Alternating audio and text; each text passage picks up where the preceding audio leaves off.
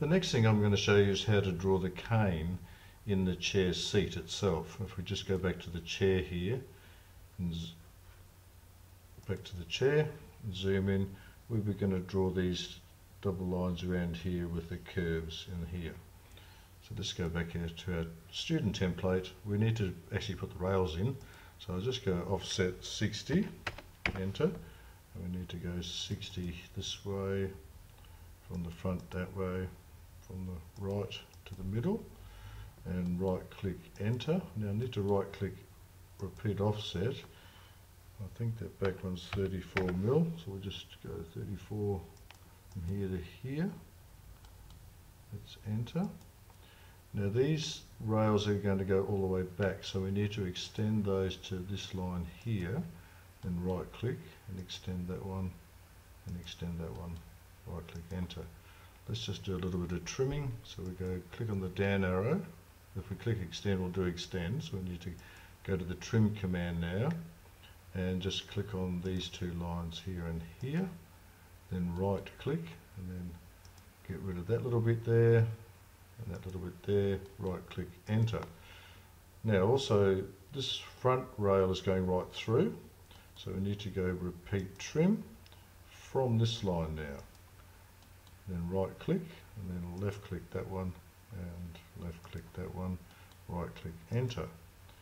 Just two little tags there, so we go right click, repeat trim, click on the outside of the rails, the outside of that rail, right click.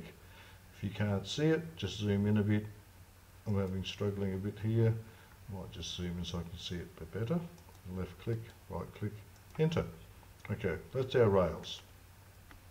We need to create that double line for our cane. That's where our cane's going to be sitting in our chair.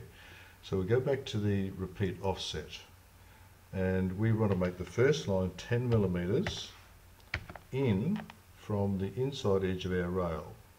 So we can go left click. Oops, I did that the wrong way around. I'll go left click and then back. We can always get rid of that one later. Left click that way, left click, and left click, right click, enter. Now I need to do it again, so we go right click, repeat offset.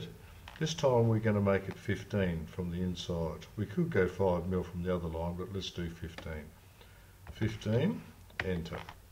From the inside out, now you can see there's a 5 mil gap between those two lines, and inside out, and I've got the right one, inside there, like that, enter. I'll just get rid of my messed up line here so it doesn't get us confused. And now we've got these double lines going around. Now the easiest way to draw a circle or an arc from there to there is to use a fillet command. So if we could go to fillet, you can see there's a down arrow. I think we've mentioned this before. The down arrow will give us these different commands we can use with fillet. So we want the radius and the multiple. So let's click on the radius, or if you're not going to do that, we just type in R, enter, and our first line was offset 10 mil, so that for our radius will be 10 mil. So we'll type in 10, enter. But the fillet command only works once. I'll show you. Left click, now it's gone. So we need to make sure we can make that work right around. So we go repeat fillet, we'll type R for radius again, and it's 10 mil, and we select M for multiple. It means we can do it as many times as we want. So we left click on that middle line, left click on that middle line.